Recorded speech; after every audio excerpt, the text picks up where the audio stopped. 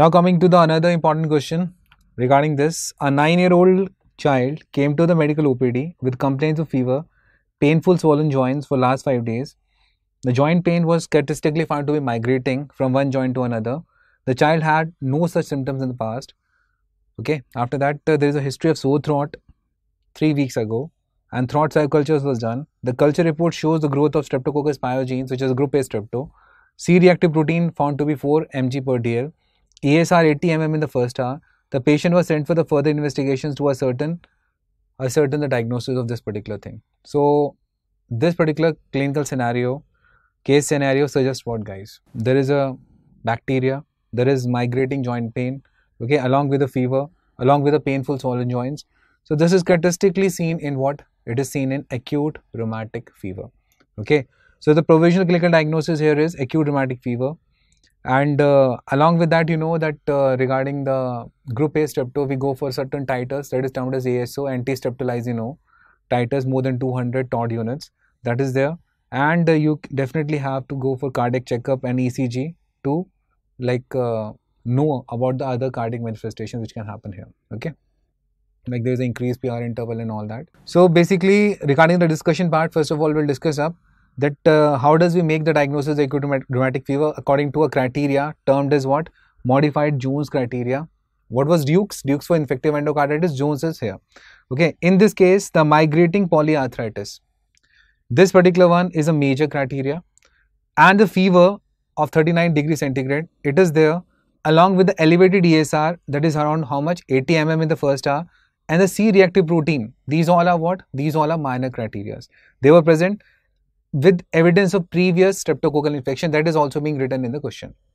Fine. So acute rheumatic fever is diagnosed if two major criteria, okay, two major criteria are there, one major or two minor criteria plus any evidence of past streptococcal infection. If this is there, then your diagnosis is made. That is two major criteria or one major and two minor. If this is there, then your diagnosis is made. What is the role of these elevated ASO titers? They provide the support that yes, it might be acute rheumatic fever. And if they are also seen along with these, obviously your diagnosis is made that this is typically what? Acute rheumatic fever. Okay. So first of all, we'll discuss of what is this Jones criteria. Obviously, slide bit fast. The initial episodes of ARF is being diagnosed with the two major, okay, manifestations or one major plus two. Okay, so here you see 1 plus 2, that is one major, two minor, or two major manifestations. This is a case of initial ARF. Then you have recurrent ARF, that is two major manifestations or one major and two minor and even three minor. That is also is a diagnosis of what? Recurrent ARF. Fine. Then let's see what this major criteria is all about, which we are talking about now here. The two major criteria, 1 plus 3, that is 1 plus 2, that is one major, two minor. So what it actually it is? So basically major criteria and minor criteria, they are divided up on a basis of what? Low risk population, moderate to high risk population. So and what about this low risk and moderate to high risk? This is regarding this particular stuff here. Low risk populations, they are those in which acute rheumatic fever incidence is how much? Less than or equal to per 1 lakh school age children. This is a low risk. Okay? Or all age rheumatic heart disease prevalence is hardly how much? Less than or equal to 1 per 1000 population per year. If this is there in a particular area, that particular area is termed as what? Low risk population. Okay? And if it is more than this, then it is termed as what? High risk population. First thing to be remembered is this. Now coming to the major criteria first.